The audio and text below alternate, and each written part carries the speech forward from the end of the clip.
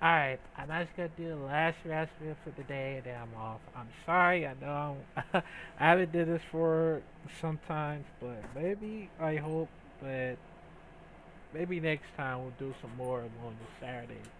Only on Patreon. Just in case I would finish it up for oh yeah, for The Walking Dead of course, 'cause I got some better idea of course. But yeah, so this one is three true disturbing fall horror stories, and it is by Mr. Nightmares. Now, in case you never noticed, in case it is October, I know that I haven't get the chance to react to more of one of those scary video stuff, but if y'all want me to do more of one of the scary videos, at least I on my own, let me know and I'll try to do more of them eventually if I can. So yeah, I'm scared, man. But re-uploading this content to YouTube or any other platform such as TikTok is not allowed and will be removed when found, which is assault or termination. Okay.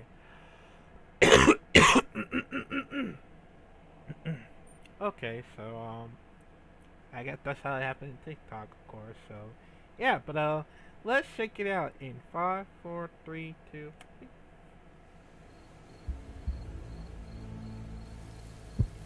Story one. My name is Nancy, and I work as a behavioral therapist in a local psychology office. I've been doing this for 5 years, and I've dealt with a lot of different types of people. I've had hundreds of clients now, and I used to think I've seen everything, but I didn't realize how wrong I was until I took in a young man named Peter as a client. Peter was 15 years old. Peter's father, Tom, would always come in with his son for our sessions.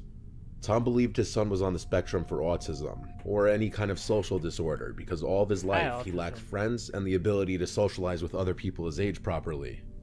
What I would do at our therapy sessions is try to talk to Peter about things he enjoyed doing, things he wanted to do, and try to get him to open up about his personal life. But at first it was hard because he was very quiet and shy. I would ask Tom to leave the room occasionally to ask Peter some more personal questions about his family life and such, and it seems Peter opened up a bit more when his father wasn't in the room, but I always caught the vibe Tom preferred to stay in the room. I learned from Peter that his parents didn't get along at all. They would fight almost every night for as long as he could remember. He had no Mhm. siblings or cousins, coming from a very small family. So one thing about me, I love the fall season and anything pumpkin. Pumpkin beers, pumpkin pie, pumpkin spice latte, I can't get enough. One therapy session talking about the freshly fall weather outside, Peter was telling me about how this was his favorite season, and I told him the same, largely because of my love for pumpkin flavored things. But later that night, when I was already in my robe getting ready for bed, Sorry to interrupt, but before I will continue on so far, fall is one of my favorite seasons of all time, along with autumns. Well, it's kind of the same thing, cause I know how the October would come sooner or later.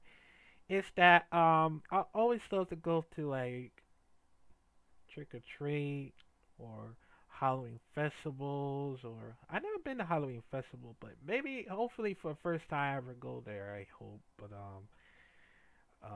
maybe somewhere, cause maybe going to the damn hunting house scared a little bejesus out of me, cause that's how it is, man. But yeah, man. I I had so much experience about it, cause whenever I wanted to go to Halloween, you know, whenever I wanted to celebrate Halloween every single time, because it actually helps me a lot sometimes. And, me and my family are planning on doing so until till the end of the weekend. Well, yeah, till the end of the October, of course. But it's gonna get some more times to do it so. But collect some costume, of course. But that actually helps me a lot sometimes. But But yeah, yeah, you see all these, and I'm probably gonna collect the.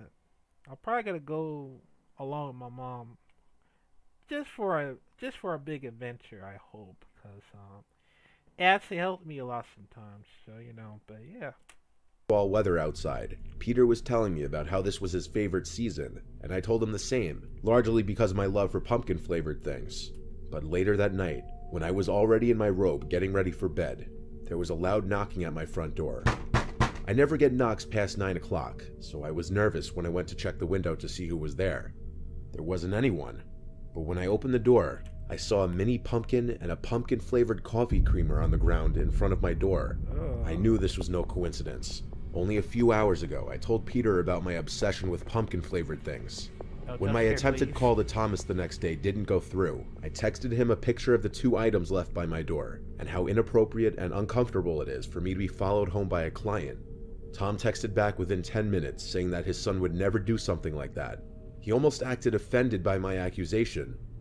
Momentarily, it got me wondering, what if it was just a gift from a neighbor or something?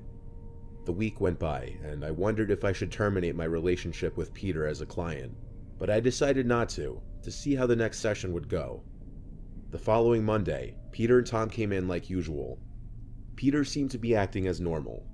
By now, he seemed very happy to talk to me, but I thought I saw it for what it was now, that he may have thought he was attracted to me, being possibly the only woman to speak to him with respect in his life. What?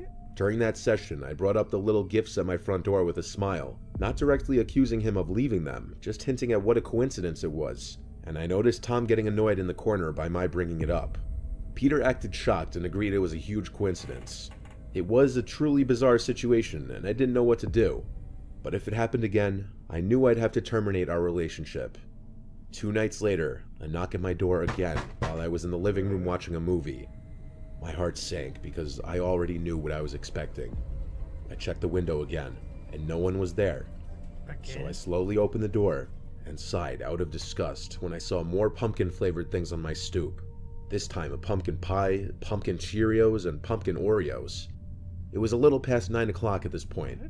I got my cell phone and took a picture of the items once again and sent it to Tom.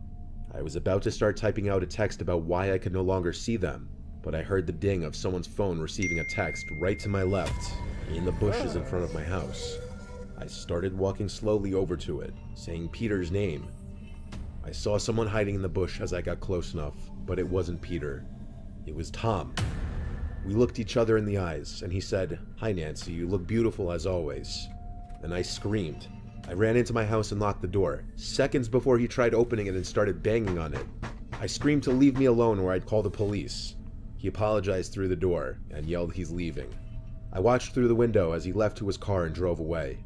Jesus This Christ. explained not only the unwanted gifts at my door, but possibly the sound of my side gate closing in the middle of the night weeks prior to this. I have no idea how long he was stalking me at my house.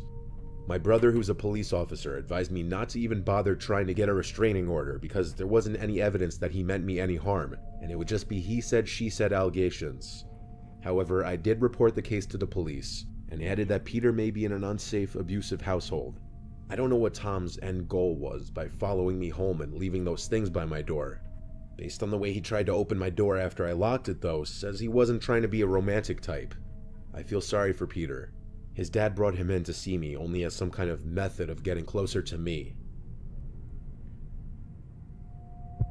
I mean, that's only the reason how this happens, man.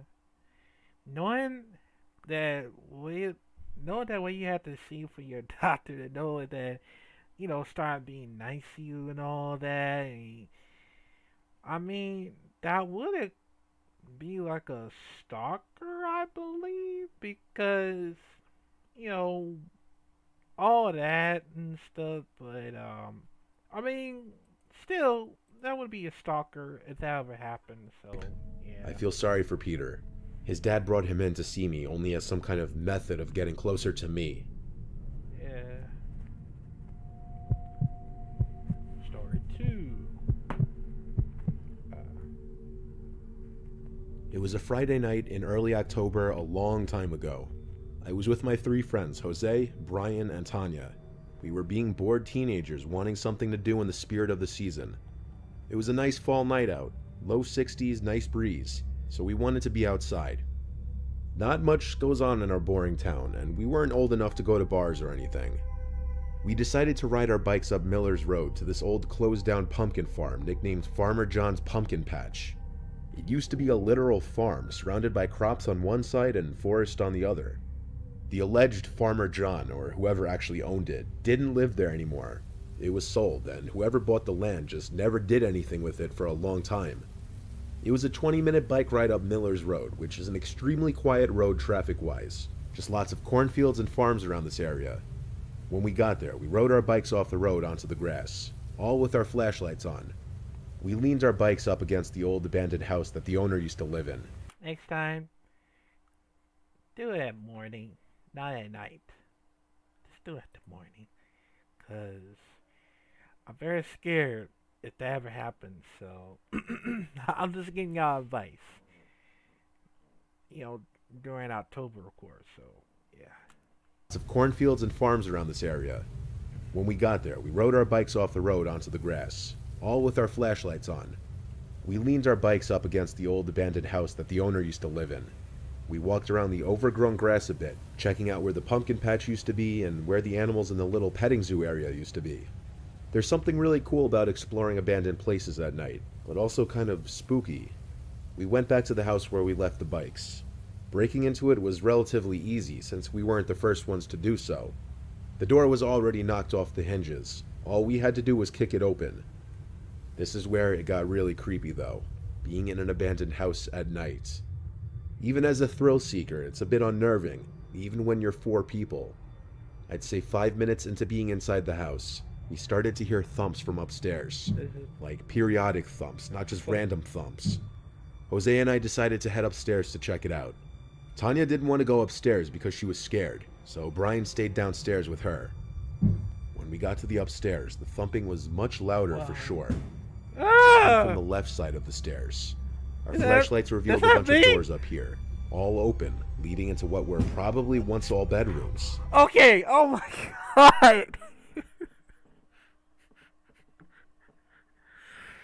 Oh, I thought somebody else is in here. Oh my god, I'm so scared. Maybe because I'm wearing my goddamn headphones, man. Oh my god. Yo, that's so scary. I'm sorry, man. I'm a coward, okay? I'm a coward, like I say once again, 'cause every time that something bad's gonna happen when some place is haunted, of course, but yeah, man. It was because she was I'm scared, sorry. so I'm Brian sorry, stayed guys. downstairs with her. When we got to the upstairs, the thumping was much louder for sure. It came from the left side of the stairs. Our flashlights revealed a bunch of doors up here, all open, leading into what were probably once all bedrooms. Oh. Our footsteps were loud as we walked closer to the room with the thumping. There was no way to hide it on these rickety, creaky floorboards. We got to the corner room doorway. The thumping stopped. I whispered to Jose, "Is it an animal?" He went, "Shh."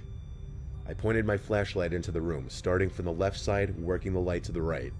I stopped when my flashlight landed on a male's figure in the corner of the room facing the wall, with what appeared to be blood on the wall in front of him, Yikes. probably banging his head on it, creating those thumping sounds. Jose aimed his light at him too, and we both jumped back. We left in a hurry, and as we ran down the stairs, a horrifying, gut-wrenching scream came from the room we were just in, causing all 4 of us to scream. As we left the house and got to our bikes, we heard stomping down the stairs from inside the house as the screaming got louder. Yikes. We all ran to our bikes, absolutely freaked the fuck out, and we pedaled as fast as we could out of there. The screaming stopped before it ever came out of the house. We didn't look back. We continued pedaling all the way up Miller's Road till we got back to my house. I have no idea what we witnessed in there, and I won't even try to explain it. Next time, don't try to investigate any abandoned buildings, hospitals, mental asylums, or anywhere else. Like, don't try to like investigate. 'Cause I know we're gonna be fucking sitting in your beds, man. Like, like this is what I'm talking about, bro. This is where the fuck I'm talking about. Like, you notice how every people that want to investigate every single one of something bad of it, and some white people shit. No offense, no offense. I'm just saying, but I'm just saying because every time I watch scary movies, people always go investigate whether white people or any any people that want to investigate. I know there are a lot of black people that don't want to investigate. Cause you're like, no man, I don't want to investigate. I'm out. I'm out. And I don't blame them. I don't blame them at all because that's not how we do in real life, of course. I mean, I could bring more than people. I could bring five or six or seven because maybe that can help me a lot sometimes when I want to investigate. So yeah, that's how it is, man. Screaming got louder. We all ran to our bikes, absolutely freaked the fuck out, and we pedaled as fast as we could out of there. The screaming stopped before it ever came out of the house. We didn't look back. We continued pedaling all the way up Miller's Road till we got back to my house. I have no idea what we witnessed in there, and I won't even try to explain it. I don't try to explain it either. When I was a little kid, there was this top of the mountains resort I went to with my family 2 different times. The resort was shut down a long time ago, but I remember it for the most part to be a very nice, family-friendly place. Both times we went, it was in the fall, because my mom wanted to go for the changing colors of the leaves. This story takes place the second time we went to the resort. I was, I think, 6 years old. My older brother Corey was around 10, and my little brother was around 4. My parents paid most attention to my little brother, of course, with the expectation that my older brother would be kind of watching out for me. On this particular night, they were doing the bonfire marshmallow roast and hayride. We had ridden the hayride already while the sun was going down. After that was the bonfire and mini fireworks show. At the bonfire, I met this man who started talking to me, asking me if I was having fun and if I'd been to the resort before. He said he was one of the owners. Then he gave me a little laser pointer toy, and I instantly trusted him because, you know, I was 6. The hayride driver announced that he was doing a final ride in the dark, and that he was going to drive down the big hill, which sounded exciting. My older brother suggested we do it. He made some friends at the resort, so I think he disappeared to go look for them to ride the hayride with us. In the meantime, I was still sitting by the bonfire. My dad was drinking beer with this other dad on the other side of the fire, and my mom was with my little brother roasting marshmallows. Eventually, I went to go ask my mom where Corey went, and she said he's going on the hayride and to hurry and get on before they left. So I hurried to the mini line of like 5 people waiting to get on, and when I was on, there were about 15 to 20 people on there, but I didn't see my brother. I sat on one of the haystacks anyway, waiting, as the truck started up, indicating it was about to leave. I saw that man from before climb into the truck with a woman behind him, and he came to sit next to me when he saw me. He asked where my family was, and I shrugged my shoulders. Speaking of that, my brother never got on the hayride. The woman sat next to him. She looked at me and smiled, and he said that's his wife. He asked if I still had that laser pointer, and I said yeah and showed it to him. He smiled. The whole time I spoke with the man, his wife next to him was looking at me, smiling. During the hayride, the two were basically talking to me the whole time. Then, when we were approaching the hill drop where the driver said he was going to floor it, the man next to me saw I was nervous. So when we drove down the hill, he grabbed my arms and lifted them in the air so as to do the no hands thing that people like to do on roller coasters. It actually made me laugh because the drop down was fun. The man asked me if I had been to the arcade of the resort yet, and when I shook my head no, he told me he had the key to a lot of the games, and asked if I wanted it. I of course shook my head yes. He said he'd just have to go get it and go there with me, and it would be all mine. We one by one left the back of the truck as we got back to the bonfire. The man and woman both walked alongside me, and the woman held my hand and kept calling me sweetie anytime she said something to me. The man said the arcade wasn't far. As we walked away from the brightness of the huge bonfire and into the darkness of the pathway back towards the cabins and main buildings of the resort, I heard Cody's voice call my name from behind. I turned, and it was Cody looking at us. I yelled back, "We're going to the arcade," and the man and woman looked back but didn't say anything. My brother didn't follow us or say anything else. After we got further from the bonfire, the woman's grip on my hand got tighter and we started walking faster. Something wasn't right, because her grip was starting to hurt me. I also noticed we weren't going in the direction of the clubhouse. We were heading towards the parking lot. When I asked where we were going, the man said we're getting the key to the arcade games. Next thing I remember, my mom's panicked screaming voice was heard behind us, screaming, "Let go of him." My mom was running over hysterical, and the two strangers stepped away from me, and I remember the woman saying some BS like they were taking me to the front desk area. My mom yelled and cursed at them, and the two of them just quickly walked away into the darkness. I wish my dad was with my mom at that moment to kick the man's ass. The worst part is they got to just drive off and potentially do this to somebody else. My mom asked everybody at the bonfire if they had seen those people. Nobody recognized them. She also reported this to the resort and the police. But really, what could they do once the couple disappeared? The idea that I was almost kidnapped by a creepy older couple when I was only 6 or 7 is stomach churning, even to this day. Jesus Christ, man. That's why I noticed that you can't trust any people that that goes some do something very bad. And knowing for the fact of how this happened before then, like most of the other people that got kidnapped by some strangers, or you know, or a lot of, or almost the children that got kidnapped by a old man or woman. And that's only the problem. Y'all gotta be careful out there, cause we don't want anything bad happens to them, especially when it happens to my niece, cause I'm very worried about it, cause I don't want anything happen to my niece, cause I'll do everything in my strength to like keep them safe. Along with y'all, y'all gotta keep y'all families and your friends safe. As long as nothing bad is ever gonna happen like in real life, or if it is gonna happen in real life, then shit, man, I don't know what the hell, man, cause if that ever happens to me, when some creepy couple guy, well, creepy couples that started to kidnap me for no reason, like I would never trust them at all. Like I know I've been having some trust issues, man. Like god damn. That's the one messed up situation, man. But yeah, that was a great story from Mr. Nightmares.